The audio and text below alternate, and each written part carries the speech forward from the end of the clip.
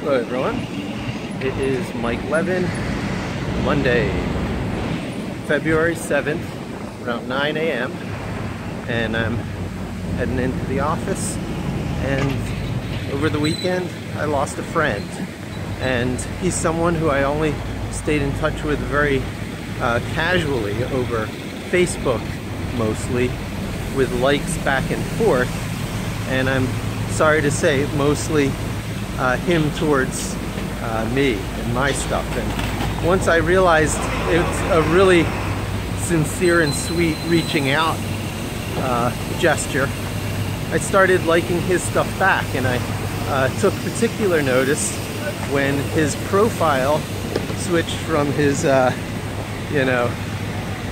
jolly self, just a delightful guy, always projecting happiness and keeping his cool under any situation, which he had to do a lot because he often played the role of technical support to end users on some very complex products at Scala. But he switched his user profile to one of his black and white pictures of himself as a kid, and it was a high contrast, really interesting to see happen, and brought my attention to him, and I was thinking about him, and I liked his picture back. And then a few days later he has a massive heart attack and dies. And he was, I believe, 47. He was always a couple of years older than me, I remember, from my time with him at Scala. And I think I knew him when I was 27. That was the time I was really working with him in the same office. Might have been younger than that. No, yeah, 20. That was when I was in Exton. He worked in Exton for a while too, Exton, Pennsylvania. But before that, I worked in Reston, Virginia. And me and him and my buddy from actually high school, Mark Rifkin, were working at Scala. There were a few others.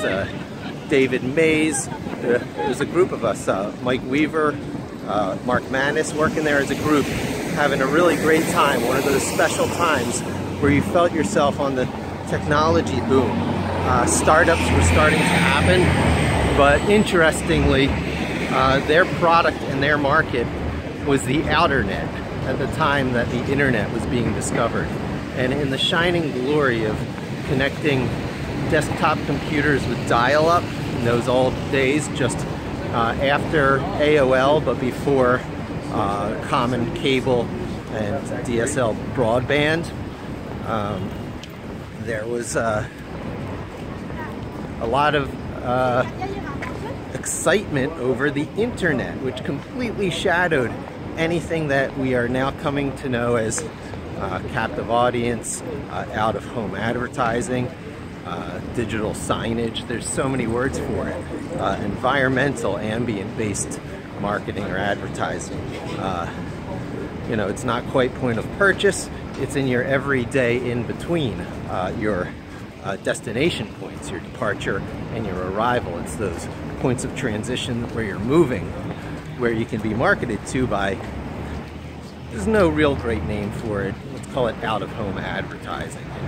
And Scala marketed to that. They had the software to control all these digital signs, to wire them together and put the right message at the right place, the right time. And increasingly, as sensors come onto the picture, it could have the digital signage respond to environmental conditions, passerbys. And Chang was amongst the technical support people at this company. And one of the good ones. Things got knocked up with difficulty to higher and higher levels of technical support, and John cheeringly and with a great attitude took and fielded what's known as, I believe it's level 1 technical support. You talk to the end user.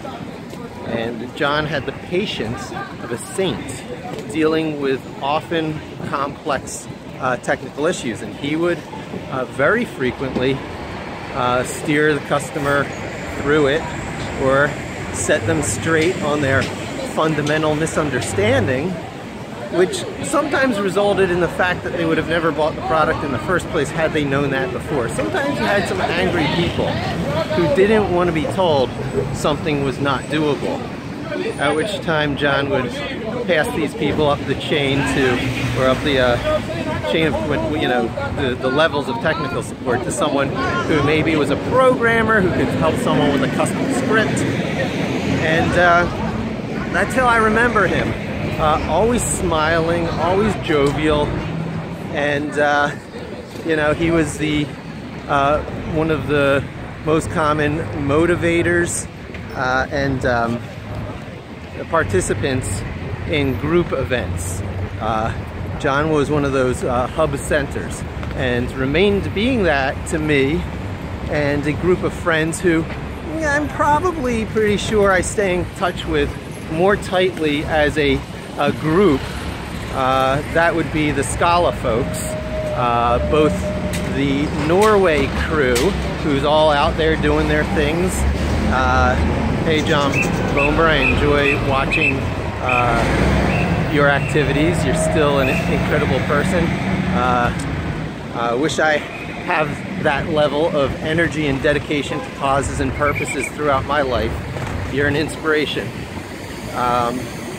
Jeff Porter really helped me at all levels of my career. I didn't always see eye to eye with him or appreciate him for who he is and the critical role he played in my life and into the timeline that turned out to be the Amiga computer.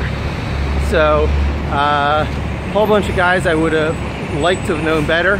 Recently discovered that RJ Michael, the software guy, is still around. I pictured all these guys passed away a long time ago with Jay Minor's passing, but you know, folks like Dale Luck are still out there, and it's really an incredible thing.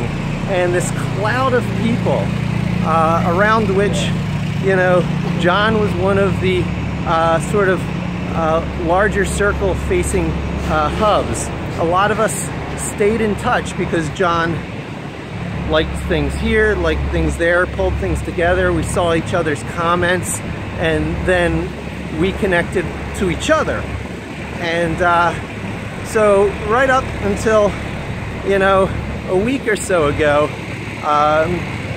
I was actively thinking these very thoughts and really wish I had reached out more to John, but we always were in each other's lives. We could feel each other's presence, and I know it's corny and cliche, and this is what I posted when I chimed in online with the friends talking about John. It is cliche, but you know, Facebook was John's media. I'm glad he had that in his life and drew all of us, his circle, his sphere, his people from all his incredible, diverse, globe-trotting experiences closer together. And so here I am at the office. I think I'll stop there before I break up. So John Chang, John P. Chang, John Paul Chang, will all always keep you in our hearts, and you're an important part of it. And yeah, for what it's worth.